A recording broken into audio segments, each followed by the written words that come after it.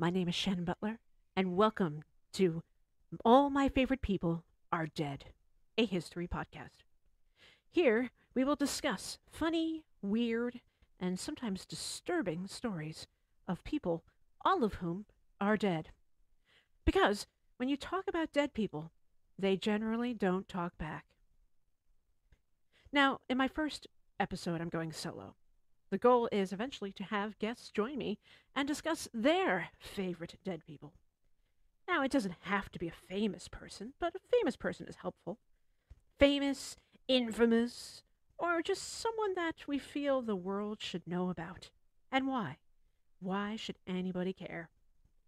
So we're going to jump right into our very first episode with our very first dead person, one of my favorites actually. And her name is Sara Delano Roosevelt.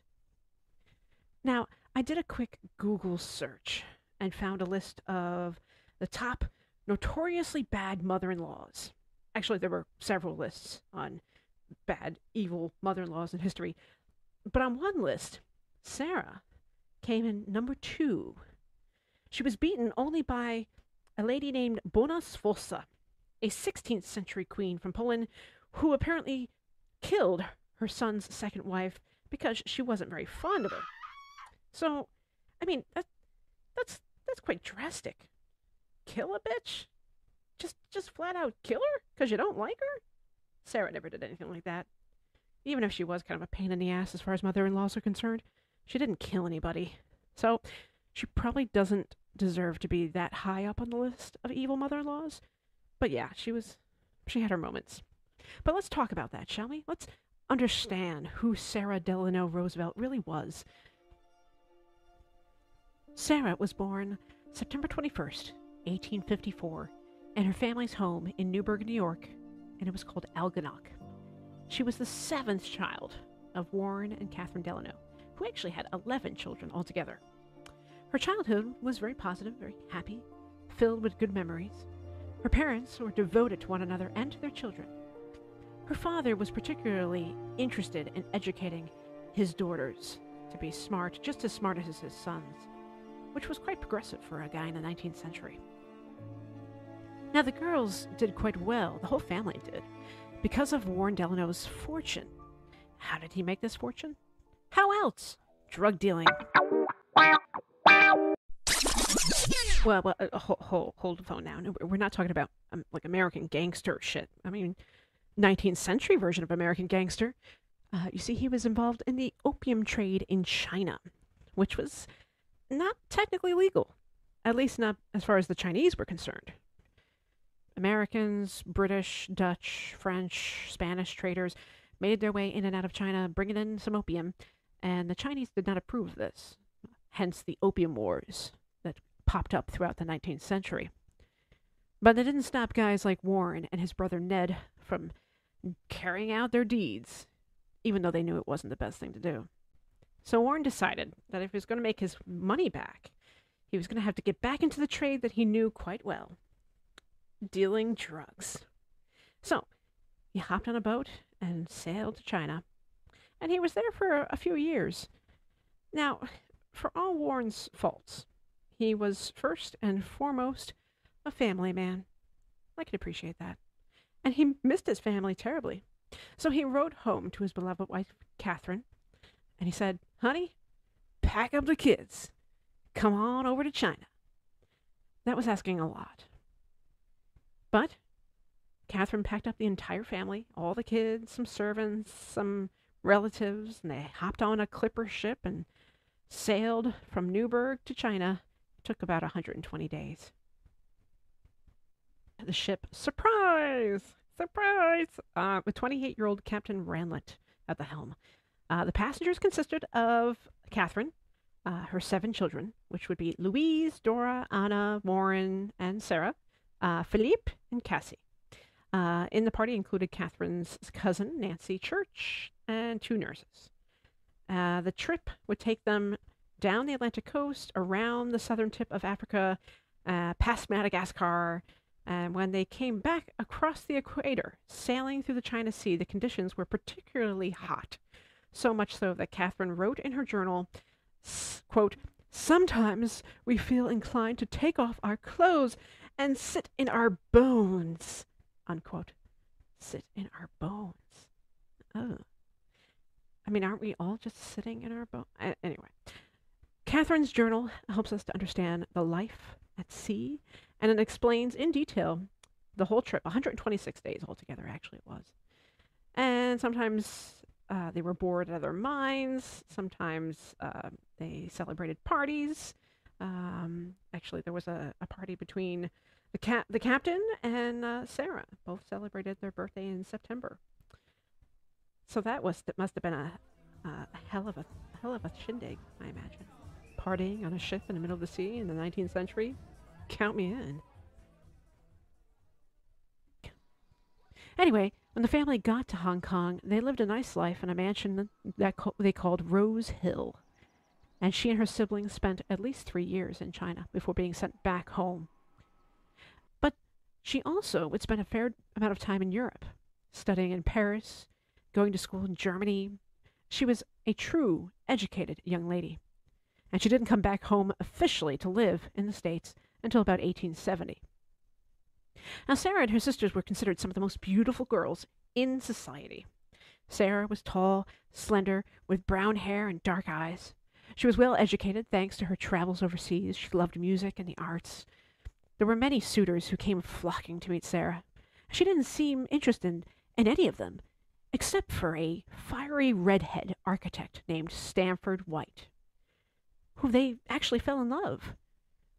But her father absolutely refused, which was probably a good thing, because Stanford White fell in love with another girl, and then it turned out this girl was married, and then poor Stanford got shot on a building that he built in New York City. That's right, Madison Square Garden. That's another story for another day. Like I said, my favorite dead people. You never know what you're going to hear here. Anyway, it's probably a good thing that Sarah decided not to get together with Mr. Stanford White. She was convinced that no man was as great as her father, Warren. She was devoted to him. Until she met someone with the same moral values and strong ties to family. Sarah met James Roosevelt, a 52-year-old widower. She was 26. That was somewhat of an odd age for a bride in those days. 26 was considered an old maid, essentially. Well, they met at a party hosted by James's cousin, Bammy Roosevelt, of the Oyster Bay branch of the Roosevelt family, and surprisingly, it was love at first sight. And Bammy was kind of breathing a sigh of relief because she was terrified that she was going to end up with James. And she's like, no, he's just not my type, no. A few months later, October 7th, 1880, they were married in a small ceremony at Algonac. Then they traveled across the river, headed slightly north to High Park, James Roosevelt's home, which had been furnished by his first wife, Rebecca. Now, Sarah didn't make any changes to the home. She actually liked Rebecca's taste, and she fit right in.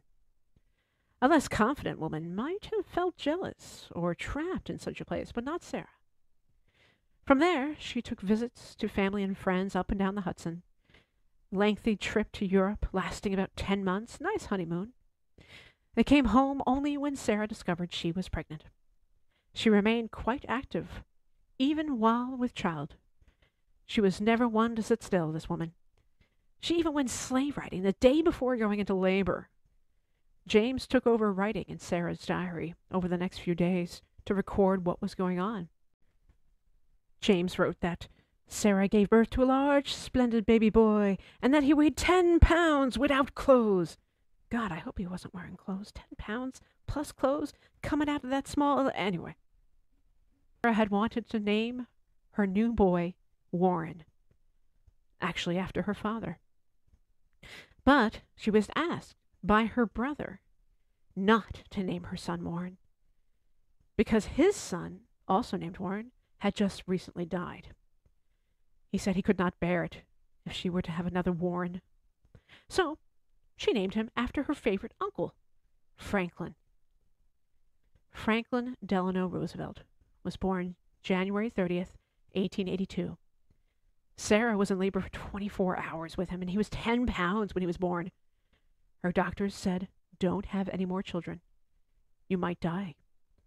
So Sarah and James hired nannies and governesses to tend to the well-being of their new son, but neither parent was very far. Sarah took parenting very seriously.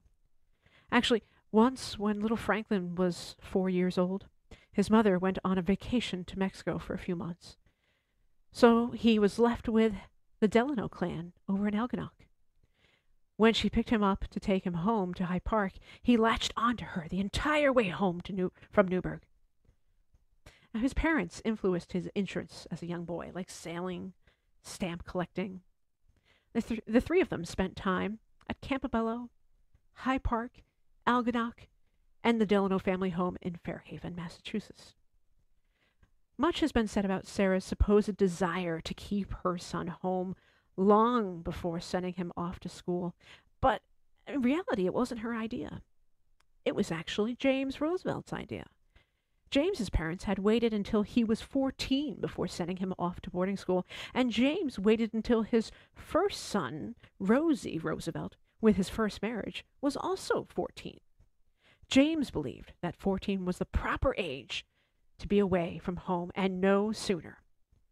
So Franklin was sent off to Groton and to Harvard. During his freshman year, his father's health took a turn for the worst. James Roosevelt died on December 7th, 1900. December 7th. It's a very poignant day for FDR later on. He was 72 when he passed away. Sarah had had a lovely marriage for 20 years, and she was only 46 years old. Still lovely, and now very wealthy. She was left alone, with a farm, a son, and a list of things to tend to. She felt much sorrow for the only man she had ever loved, save for her son and her father, of course, was gone. Where many Victorian-era women might have turned to a quiet way of life, may have shut themselves inside with their sorrow, Sarah got right to work. As a symbolic gesture, she took her pain and turned it into strength and inspiration and mounted James Roosevelt's old horse body, taking to the farmland, checking the progress of the estate, picking up right where her husband had left off, working on his charities and his hospital work. She expressed interest in his work with the mental patients of the state hospital right down the road from the estate. She, of course, continued to work on her own family's charities, with a hospital her relatives had built down in New York City, named after her beloved sister Laura, who died in a fire just a few years earlier. While she worked hard at this, her son Franklin was busy at Harvard, and busy falling in love. When FDR told his mother on Thanksgiving at the Delano home that he had proposed to Eleanor Roosevelt, his fifth cousin once removed. Now, just to be clear, fifth cousin once removed is very distant. You guys, we can all be fifth cousins once removed, honestly. Seriously. So, anyway, Sarah was a bit shocked. Not the cousin thing, that didn't shock her. Just the fact that her son had fallen in love with somebody else. FDR was 21 and Eleanor was 18. And we've always assumed that Sarah did not approve of the marriage, but it wasn't because she didn't like his choice. Eleanor was a good woman. And of course, we know all of the wonderful things that Eleanor would do. We'll talk about her in another episode, of course. She's one of my favorite people, too, and she's dead. No, in fact, Sarah even saw someone who she could mold and work with in Eleanor. What made her nervous was the fact that FDR was still in school. He had a trust fund, but no real estate of his own. He didn't have a job. He had no purpose yet in life. Eleanor was much the same position. She was essentially orphaned. She did have an inheritance, naturally. She's a Roosevelt. But she did not have a purpose in life. Neither of them had established themselves in society, which was a big deal in the early 20th century. And Franklin really had no means of bringing in an income as sustaining children and a household expense. Eleanor was looking for someone who she could turn to as a mother. She never had any kind of loving family environment.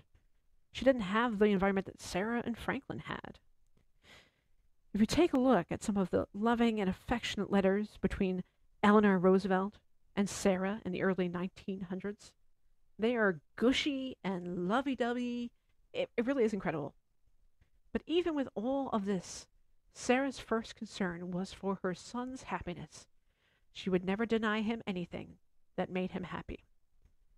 So, St. Patty's Day, 1905, they were married in a brief ceremony in New York, attended by Eleanor's uncle, the President of the United States, Theodore Roosevelt, who was clearly the most important person there. Nobody really gave a crap about Eleanor and Franklin. Everybody was looking at the president. As his daughter Alice Roosevelt once said, "My father likes to be the bride at every wedding, the corpse at every funeral, and the baby at every christening."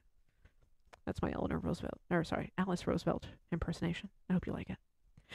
Anyway, Eleanor wrote in 1905 to her mother, Sarah, "You are always just the sweetest, dearest mamma to your children, and I shall look forward to our next evening together when I shall want to be kissed all the time." And she signed it, "Ever so much love, my dearest mummy, your devoted Eleanor." That's really ooey gooey. Super ooey gooey. I would never write that way to my own mom, I don't think. No. Anyway, how many of you have ever written that way to your mother-in-laws? Texted? Anything like that? No? Anybody? Probably not. Sarah knew that the lifestyle that her son was used to would require her financial support. So, she paid for everything. Eleanor did not resent it. Eleanor had said how nice it was that for the first part of her marriage anyway, she never had to worry about money, or who was paying for the servants, or where the new furniture was coming from. It was all Mama. Also, the idea of raising a family on the country estate in Hyde Park was not Sarah's idea so much, but Franklin's. Keep in mind, Franklin Delano Roosevelt is probably the world's most famous mama's boy, without a doubt. And he never liked straying too far from home. He would come back to his mother's house in Hyde Park over 100 times during his presidency. He would bring world leaders here. All the while, it was his mom's home. She owned it, not him. So the idea of raising his children there was a good idea, he thought. He believed it would be better than the city apartment. And they had 5 children, born between 1906 and 1916. Actually, they had 6, but one of them passed away, Franklin Jr. He was only a few months old. Now, he did not have the finances to maintain a estate of his own, Franklin Delano, so he had to rely on his mama. She was the answer for the financial woes that might come along. And not to ignore the fact that she was an excellent mother. So being an excellent grandmother was something that just came natural to her. Now, family came first and foremost to her, always had. The happiness of the children was her main concern. All of her children, Franklin, Eleanor, and the kids. Sarah's love for her grandchildren overpowered Eleanor's shortcomings as a mother. And she never said anything negative about Eleanor's mothering. There's so many rumors going around about how terrible Sara Delano Roosevelt was to Eleanor. And I don't think that it's quite as true as people think. I think that Sarah did her very best in her old school fashion to raise her grandchildren, to oversee her family, and to even protect the family when things got bad. I think Sarah was also a bit jealous with the fact that Eleanor was just popping out kids left and right. I mean, pregnancy after pregnancy. And all of her kids were like 10 pounds each. Sarah was only able to have one 10-pound baby. All of Eleanor's, they were all big kids. Now, did she spoil her grandkids? Yes, of course she did. That's Grandma's job. But she spoiled them no more, no less than she did Eleanor and Franklin. Now, Sarah had no issues with her son being involved in politics. That's also another misconception. In fact, it was Eleanor who had the most concerns with regards to being the wife of a politician. She felt inadequate. Sarah never felt that way. She never felt inadequate about anything, and charged forward alongside of her son by helping him to finance his campaigns, continuing to maintain the family's wealth, caring for the children, and taking care of all of the expenses every time he would run for office. She paid for the houses in Albany when he was a senator, and later in Washington when he was Assistant Secretary of the Navy. So anyone who has ever suggested that she didn't want her son to be in politics, and many historians have, they're wrong. Sara actually hosted a campaign party at her home in Hyde Park. She was incredibly proud of him, and for the most part, she could find little to be disappointed with when it came to her son, except for a tiny little incident in autumn of 1918. Eleanor was heartbroken when she discovered letters between her secretary and her husband. Both Sara and Eleanor had come to love and respect Lucy Mercer, who had come to work for the Roosevelts when they were living in Washington, D.C. She worked for Eleanor for some time as a faithful employee. Franklin came to love her too. Now, when Eleanor discovered these so-called love letters between Lucy and Franklin, a divorce would have destroyed the family and Franklin's career. Sara knew this. She had seen such scandal before in other and once respectable families. Such nonsense had to be stopped. Sara threatened to end all financial support. So, the affair came to an end. For now, anyway. But something in Eleanor snapped, and it would slowly affect her relationship with her mother-in-law. Now, Franklin began feeling the symptoms of polio in August of 1921. His mother was far away on a vacation in Europe. Eleanor did her best to make it seem in her letters to Sara that Franklin was fine, just a bit sick. When Sara got back to New York, stepped on the dock, her brother and sister told her the news. But no matter what the issue might have been, Sara's first concern was getting her son healthy and keeping him happy.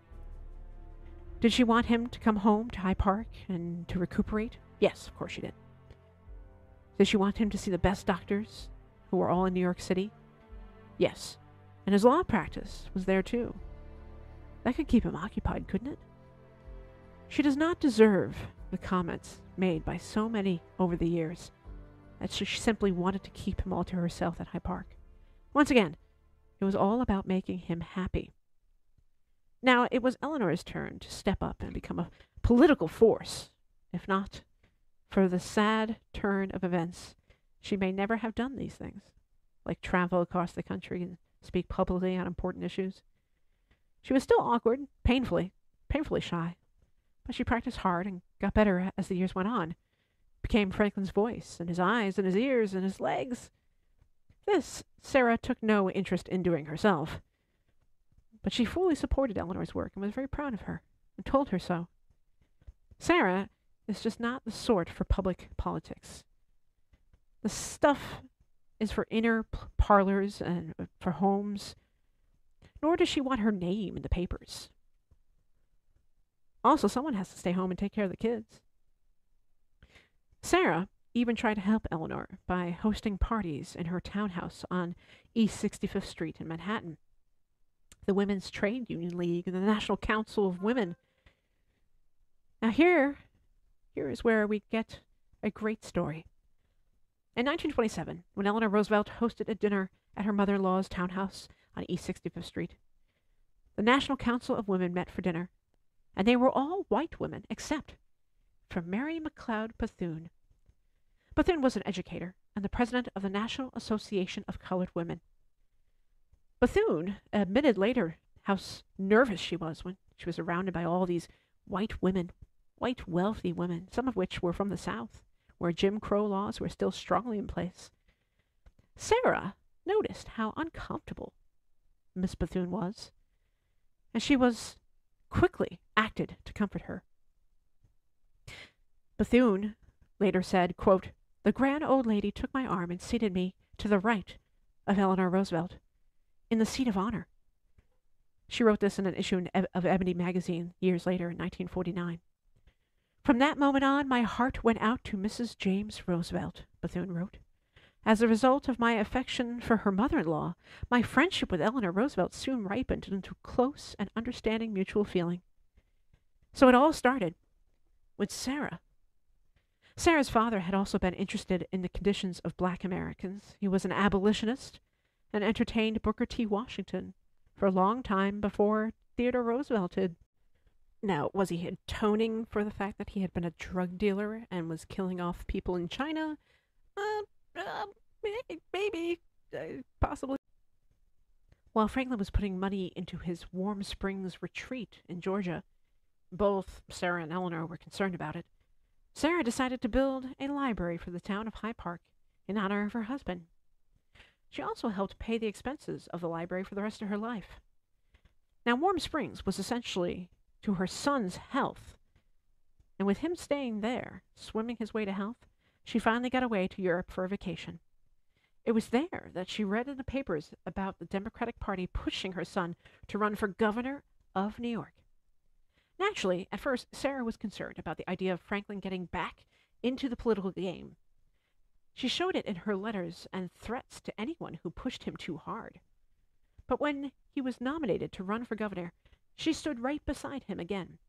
On election night, in 1928, she was there in his campaign headquarters in New York while he was in Hyde Park. She and Frances Perkins, who would later on become the Secretary of Labor, stayed all night waiting for election results to come in. Al Smith had lost his run for the presidency, which saddened the headquarters and made things look grim for Franklin. Sara never gave up, and of course he won.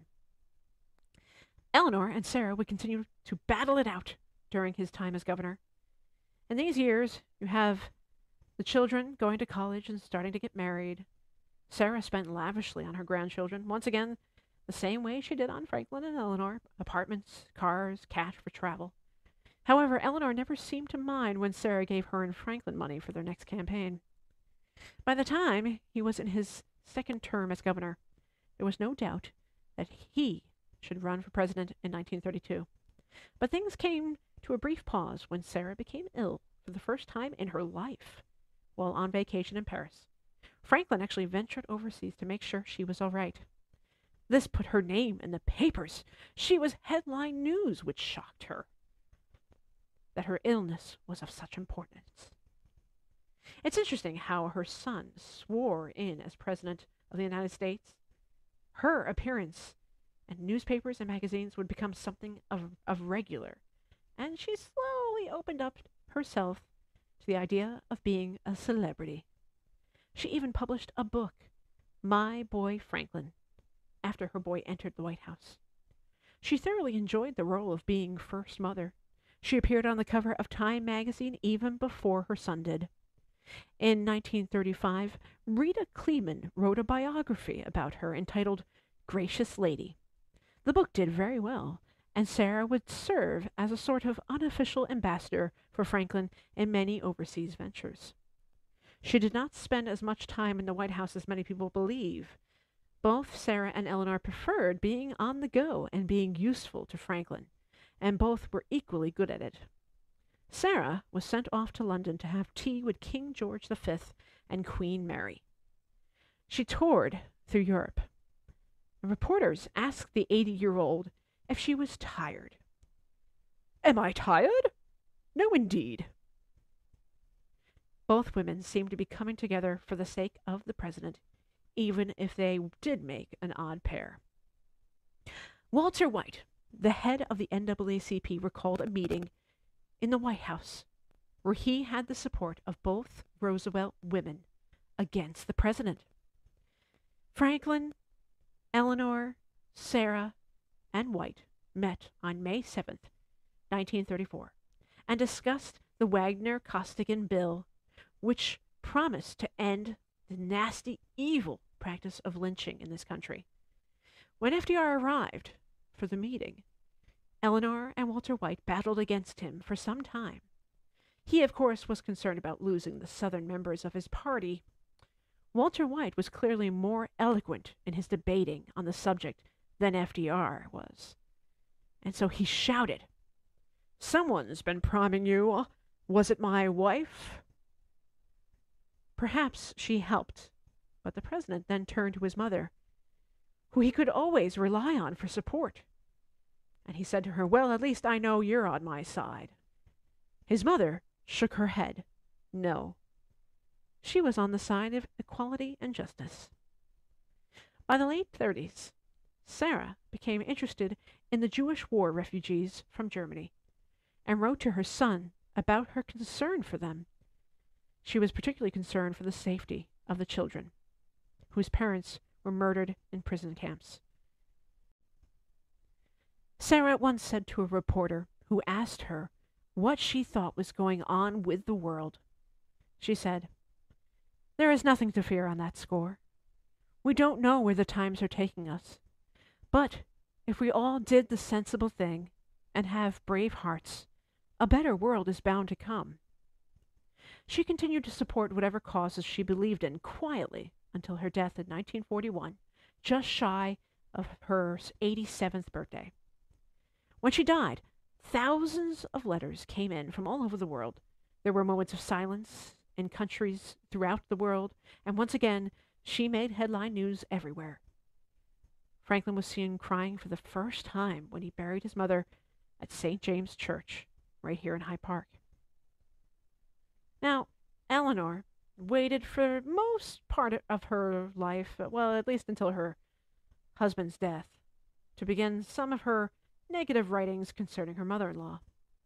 Even her friend Marion Dickerman, who had lived at Valkill, and who liked Sara, and Sara treated her very respectfully. She said that Eleanor, quote, was kind, she was compassionate, but when certain matters touched her personally, she could be very hard and sometimes cruel. In the 1950s, articles came out which painted Sara in a very evil light, some of them written by Eleanor herself. Sara's biographer, Rita Kleeman, who wrote the book Gracious Lady, tried desperately to write articles in rebuttal, but nobody was interested in publishing them. She sent articles in defense of Sara, in defense of her reputation, even after Eleanor had died in 1962, and received countless letters of rejection. Mary Boz of the Ladies' Home Journal wrote, quote, "I'm afraid the memory of the world is short, and that interest is lost in personalities that are no longer in circulation." She was no longer relevant. But she was. I think Sunrise at Campobello, the play which became the movie later on, officially sealed the deal for Sara's reputation. She was still relevant, but as the bad guy in a troubled love story. Not the mother she really was. So there it is. My brief defense of one of my favorite dead people, Sara Delano Roosevelt.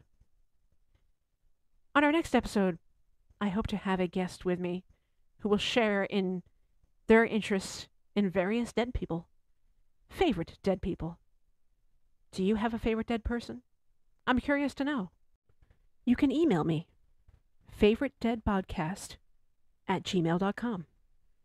Send me your favorite dead people, whatever stories you want to share, and I will share them on this podcast. For now, I'm Shannon Butler. Thanks for listening to All My Favorite People Are Dead. All my favorite people are dead. All my favorite people are dead. I say it all.